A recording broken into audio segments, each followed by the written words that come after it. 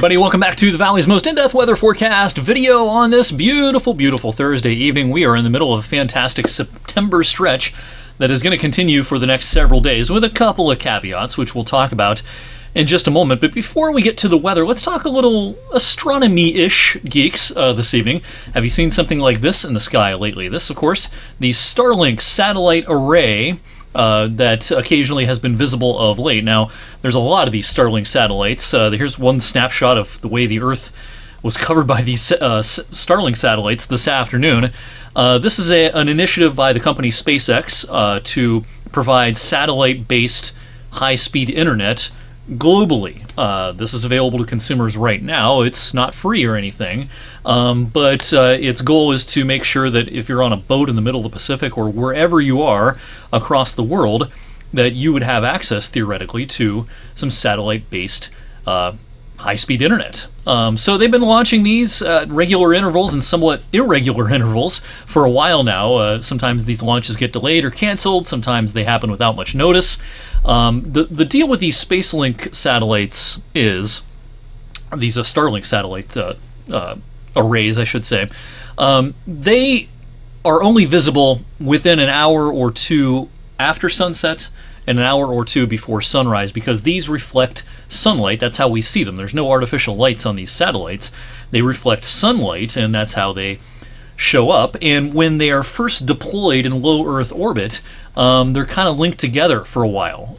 They're not going to spend all their life linked together, but for a while they're kind of linked together, and that's why they appear as kind of like a chain of lights sometimes when one of these fresh arrays gets deployed into low Earth orbit. We had a nice pass of these last evening. We're going to have another good chance this evening, and I think Friday evening will be another opportunity to check these out before we have some cloud issues over the weekend. So we're going to look for this around 8:30 to 8:35. Now, this isn't quite like the International Space Station, where we can pinpoint it down to the minute exactly when this is going to fly overhead.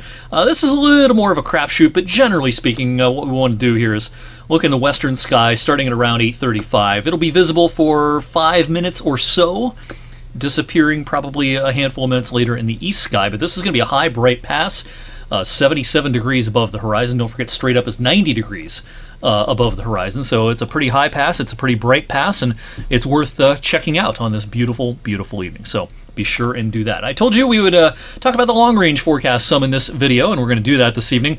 The Climate Prediction Center, which is part of NOAA, part of the National Weather Service, they put out their monthly and seasonal outlooks around this time of the month, their initial outlook for the following month around this time of the month, and they finalize it right at the very end of the month. So we did get the update for October from them today. And the basic idea here is that October looks warmer than average across our region. Now, I've speculated on weather for Weather Geeks a few times over the last few weeks that Octobers in emerging strong El Niños can run on the chilly side. And there are exceptions to that, of course, and this year looks to be an exception.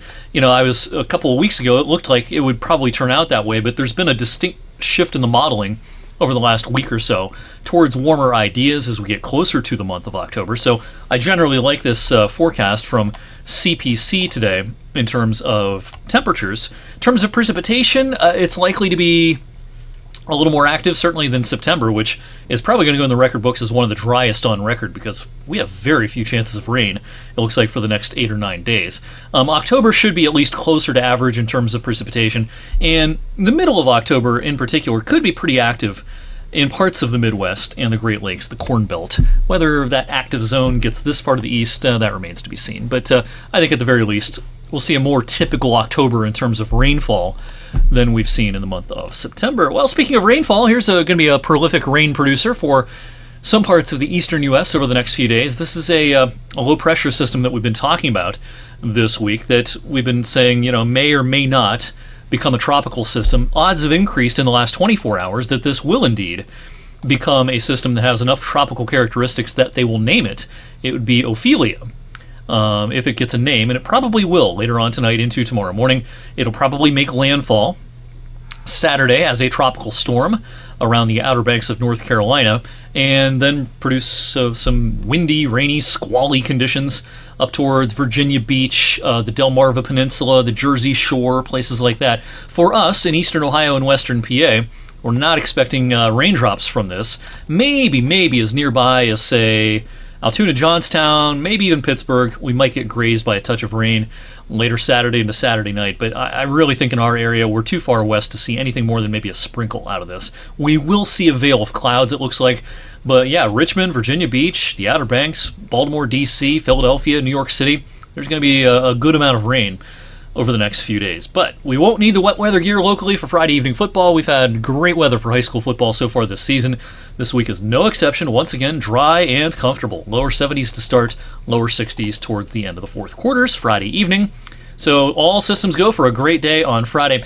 We'll notice a canopy of high clouds trying to push in from the east as we go towards sunset. In parts of western PA especially, this may make for a very colorful sunset Friday evening, with that setting sun in the western sky illuminating from underneath clouds on the eastern horizon, so that's something we'll be watching out for. I think we'll see a canopy of high clouds at times into the day Saturday. The sky might even try to look kind of threatening at times on Saturday, but I'd be surprised if we saw much more than a sprinkle out of this on Saturday into Saturday night, and I do suspect the clouds are going to try to thin again before Sunday is through. It's going to be kind of a clammy, cool, damp weekend to our east, though. State College, Reading, Allentown, Philadelphia, New York City, up to Boston, places like that. Not so great. For us, though, we're expecting seasonable temperatures this weekend.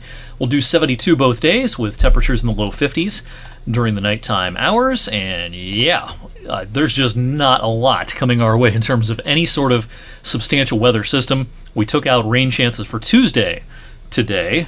We've reserved them for Wednesday, and even that looks pretty minuscule at this point. We've got a 20% chance of showers in our Wednesday forecast. Not going to be surprised if in the next day or two we take those shower chances out of next week's forecast. It just looks like another very quiet stretch.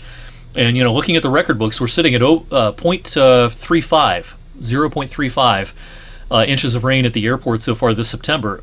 It's very possible we're going to end up under a half an inch for the entire month, which would put us in the top 3 or 4 driest Septembers on record. Hope you have a great rest of your Thursday night. Thanks for watching, everyone.